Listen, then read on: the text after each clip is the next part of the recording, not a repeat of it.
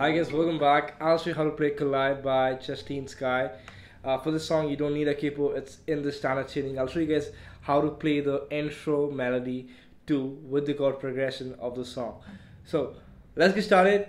I want to dive straight into the lesson as always. So no capo, standard tuning.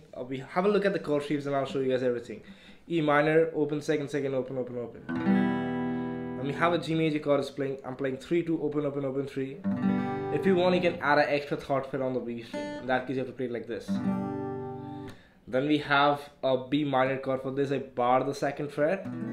I have third fret on B, fourth fret on D and G. Then I got an A major chord, which is mute, open, second, second, second, open. Alright, now let's keep the plectrum aside for a while and let's focus on our fingers because we'll be finger picking.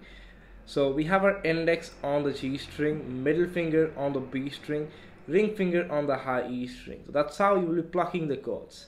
And your thumb will be plucking the top 3 strings, which includes E, A, D.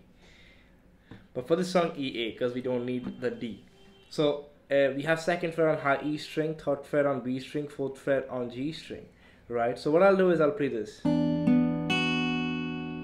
I'll pluck the E and B string at the same time. Then I'll play the G string. Then I'll play the high E string. That's it. So 1 and 2. After that, so I hit the open E string. I'll make a small change. I'll go to the G major chord. So it will be the same shape, but I'll add my thumb on the E string third fret. So I'll do the same thing, pluck E and B, G, E. So we got 1 and 2, 3 and 4.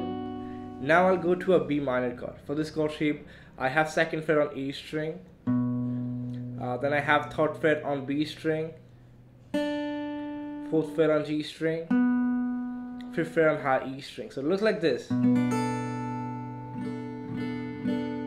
It's like a B minor 7, you can see. So I'm playing the same pattern. I'm plucking A and B together this time, then G, then E. So we got. And for the next chord shape, which is an A major, I'll do this. So from the B minor shape, I'll go to an A major shape with the index barring the second frets of D, G, B, and you have fifth fret still on the high E string. You're plucking A and B together, then hitting the G string, then the high E string. And you'll be playing it all together, and it sounds like this.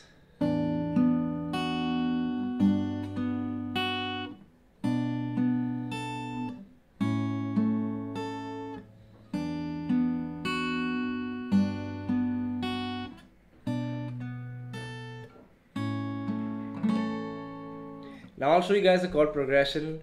We got E minor, G, B minor, A. One down string is okay, alright. So I'm going.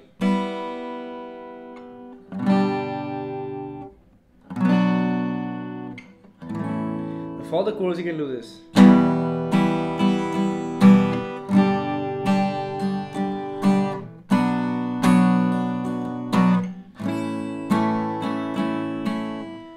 Going down, down, up, up, down, down, down, up, up, down, down, down, up, up, down, down, down, up, up, down, down, down, up, up, down, down, down, up, up, down, down, down, up, up, down, and down.